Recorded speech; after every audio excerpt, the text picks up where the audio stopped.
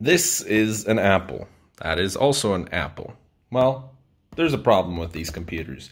They're completely overpriced. And unfortunately, I've had to purchase an external SSD twice. And I'm going to need a third one to back this up. So that's a long story for another time. But anyways, unfortunately, this computer is getting old. And a lot of the keys are, as you can see, falling off. And yes, there's a problem with Apple's Butterfly keyboard. They're actually getting sued for it. But regardless, I wanted to purchase a Windows computer. I've decided I need to purchase a Windows computer, and later on I'm able to get another Mac used for one program in particular, and that's Final Cut, because that's good for editing, and that's about the only reason I actually like Apple. So I want to get a Windows, but unfortunately, I was thinking about maybe building my own desktop to save money. A GPU, a CPU, and a pretty good motherboard are necessary. And unfortunately, that's not good news for me and thousands of gamers, crypto miners, everybody who's forced to purchase from NVIDIA and AMD. So today we're discussing about NVIDIA making a whole bunch of money and AMD and all these companies that have been profiting from the pandemic, from everything that's been going on, from crypto going up.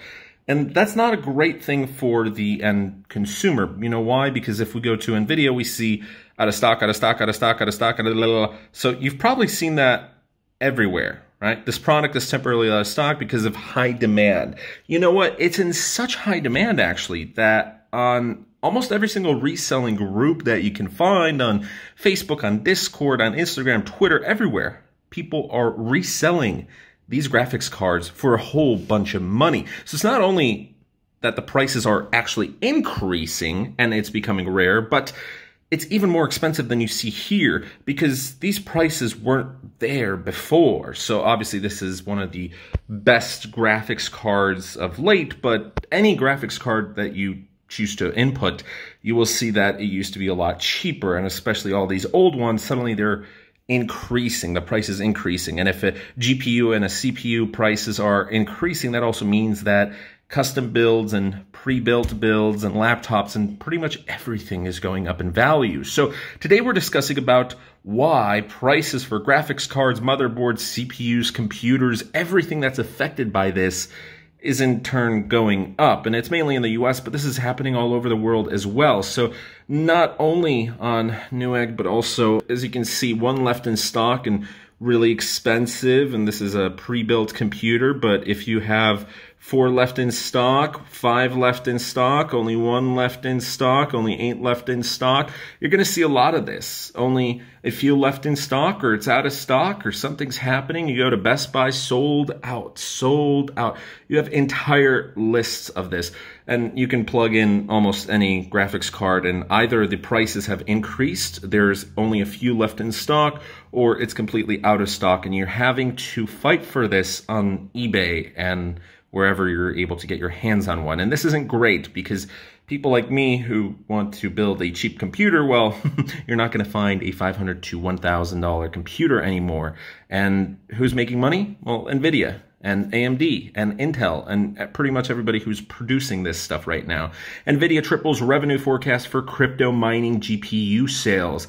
And for fiscal 2022, they're on track to surpass initial estimates because everything's going great. And they're above their $5.3 billion forecast from their previous end-of-year earnings call. Overall, demand remains very strong and continues to exceed supply while our channel inventories remain quite lean. We expect demand to continue to exceed supply for much of this year. We believe we will have sufficient supply to support sequential growth beyond Q1. You've had a lot of crypto miners purchasing their graphics cards recently. In March, cryptocurrency mining firm Hut 8 announced the purchase of $30 million worth of NVIDIA graphics cards alone. That's just one company right there. That's crazy. And what is it being used for? Obviously, mining. NVIDIA targets $150 million revenue from new Ethereum mining processor. Just a single processor that they're releasing right now. Woohoo! It's going to make them $150 million. Now, of course, NVIDIA has its own fair share of controversies, such as locking out crypto miners from actually using their chips. So AMD's kind of the good guy. NVIDIA's kind of the bad guy here. But no worries, because, oops, they unintentionally unlocked it. So that's all right. You can still use it. Earlier this year, NVIDIA attempted to limit the hash rate on its GeForce RTX 360 GPU as part of its effort to differentiate its product offering. We're limiting the hash rate of GeForce so they're less desirable to miners and launching NVIDIA CMP for professional mining, because they probably want more gamers, because a lot of crypto miners have been snatching them up. And unfortunately, a developer driver inadvertently, unfortunately for NVIDIA, included code used for internal development which removes the hash rate limiter. Oops, the driver has been removed. Yeah, great. NVIDIA originally restricted mining performance in an attempt to steer crypto miners away from purchasing the cards. The GPU maker seemed confident that its restrictions couldn't be defeated, even claiming it wasn't just a driver holding back its performance. It's not just a driver thing. NVIDIA head of communications said there's a secure handshake between the driver, the RTX, and the BIOS firmware that prevents removal of the hash rate limiter. And oops, it looks like it is just a driver. NVIDIA clearly wasn't expecting to release a driver that would accidentally unlock its own restrictions. Well, that's kind of what you get. So, on top of what's been going on with the pandemic, where PC part prices, pretty much everything from webcams to microphones to green screens, anything related to video editing, streaming, mainly for students who needed to have a webcam, or for work. There was a lot of employees who never really used their computer outside of work, and then suddenly they were forced to. So part prices started going up because of the pandemic, and a lot of parts were made in China. And then there was production limits, there was limits in logistics, there was a whole bunch of restrictions, there was a bunch of stuff, delays, and suddenly a lot of people wanted it. There wasn't enough parts. So the pandemic last year really started this. You also had most recently the Suez Canal, the evergreen that got stuck, and that unfortunately caused delays in hundreds and thousands of ships and their shipping routes. And maybe there wasn't a whole bunch of GPUs that were getting shipped, because usually they have faster modes of transportation. But the parts to make all of this equipment, it's not coming from the same country. It's from all over the world. So it needs to get shipped out to China, to Taiwan, to wherever these GPUs, CPUs are being made. And the manufacturing companies are going to have issues with delays later on, and this will cause prices to inevitably go up. So you have the pandemic, you have a lot of people stuck at home, they want to play video games, you have cryptocurrency that's been on the rise recently to crazy heights. We've hit 63,000, we've been above it recently, and we've hit over $2.2 trillion. So there's a lot of crypto miners, there's a lot of new games coming out, there's a lot of people stuck at home, there's also tariffs, there's the pandemic, there's the Suez Canal, there's a whole lot of political stuff going on. And all of these companies are making money hand over fist, and they get to dictate basically what's going on. There's not hundreds and hundreds of choices for GPUs, CPUs. It's all coming from the main monopolies. So one of the largest things that's not really being discussed is the US tariffs with China. And you've had a lot of graphics cards that have been affected by hundreds of dollars. So for example, the RTX 3090 is for $1,979, up from $1,799, and you have the RTX 3070. It shot up to $639 from $549. The tariffs come from the outgoing Trump administration, which imposed a 25% duty on electronic components imported from China in May 2019. Affected products include GPUs, motherboards, in addition to PC desktop cases, power supply units, and it was all delayed up until December 31st. So starting January 1st, yeah, that's when the prices started really to go up. Many PC manufacturers have been moving, though, to Taiwan and other countries outside of China, so maybe these prices won't stay up for so long. Tariffs, pandemic, and production stoppage break in production. Crypto demand always goes up when crypto prices go up. All these factors are causing the cards to double and in some cases triple in price.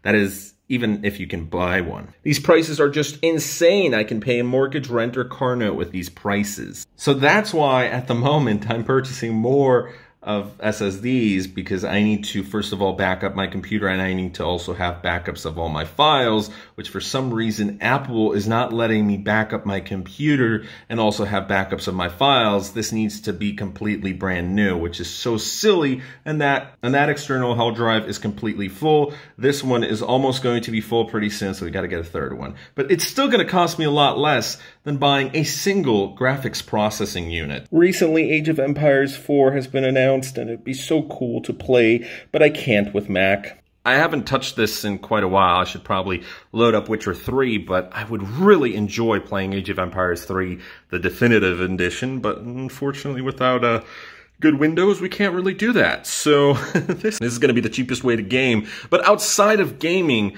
I need a computer for school, because if I want to become a software engineer, I need to code, and I need a decent computer that's not going to fall apart on me. And, well, unfortunately, maybe now is not the best time to purchase. But no worries. These prices should go down in the future. For now, we have to avoid buying from the resellers. There is also a chance to make money if you do get a graphics processing unit. And also, just looking at this, but the latest Xboxes, the latest PlayStations, those too have actually been going up in price. It's quite funny. A lot of things have been reselling for crazy profits, just because most of us are stuck at home and we're not able to get this. So that's today's video. NVIDIA graphic crypto miners, well, unfortunately, many people are paying too much and it's not going to be profitable for them. So that's today's video. Thanks so much for watching. Hopefully you enjoyed. If you did, please leave a like, comment, subscribe, and share. Avoid buying an Apple MacBook if you can. And we shall see you guys in the next video. Thanks for 750 subscribers. We're approaching 25,000 views and 1,700 watch time hours. We need to get to 4,000 to get monetized, and this is delayed, but we did fit 750. So thank you for these statistics. I'm super impressed with this. It is growing slowly, as you can see, but that is good.